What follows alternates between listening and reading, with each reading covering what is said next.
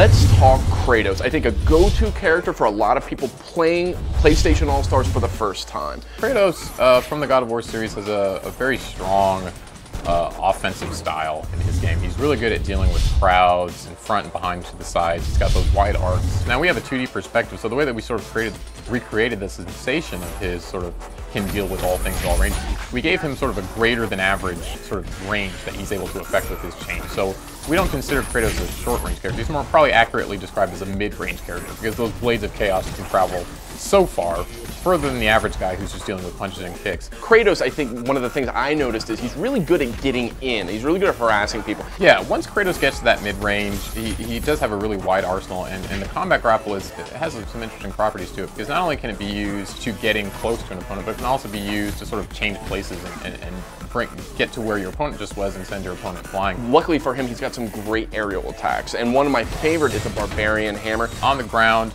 has a long wind up. It does pretty good damage when it does finally land. Another thing, he's got a counter. That's not something you see in that much in PlayStation All-Stars. He's unique in that respect. He can do it in midair or on the ground. Golden Fleece is a little more predictive oriented in PlayStation All-Stars. It's something that you use in anticipation of an oncoming attack when you're really sure that that attack is going to come. Pretty mobile character too. He's got these Icarus wings. Not only can you use that to push characters up in the air, juggle them, you can use it in midair. As we know, all the characters have a double jump. He's essentially got a triple jump.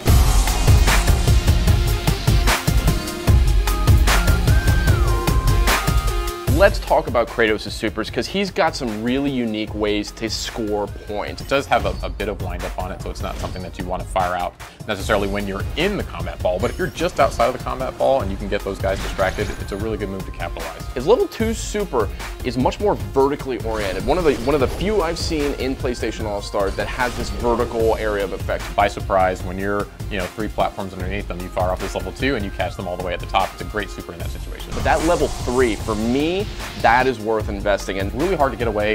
You can maybe get away on the first attack. You're not going to get away from that second attack.